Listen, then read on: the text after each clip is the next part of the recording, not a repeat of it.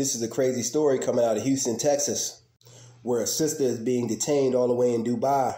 And the crime she's charged with will surprise you once you hear it. According to media, they say that Dubai is a popular travel place for a lot of Houston women. This sister is actually trying to get back to Houston, but her passports have been taken and confiscated. And the charge she's being charged with, get this, screaming in public. Tara Young Allen, social media influencer, this sister, her mom actually told news that this is a scary situation. This could actually result in some jail time over there in this country. Her mom also said that this trip went left field when her daughter and a friend were traveling in a rental car and they got into a car accident there in Dubai. Tina Baxter, her mother, said that when her daughter went to retrieve her belongings from the rental car company and get her ID, credit card, and other belongings that were left in the vehicle, that it didn't go well for her daughter. She was then told she could only have her belongings if she paid an undisclosed amount of money. This is crazy to me. It seems like they were only trying to hustle her.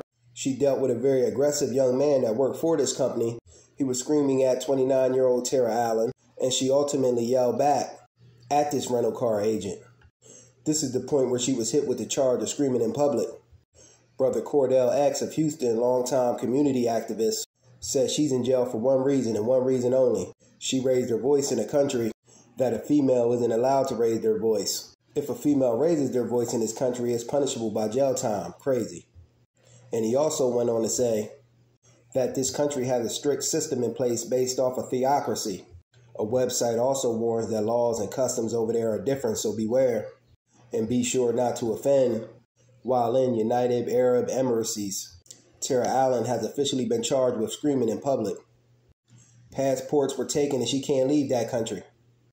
And she's also been placed on a travel ban pending the outcome of this case.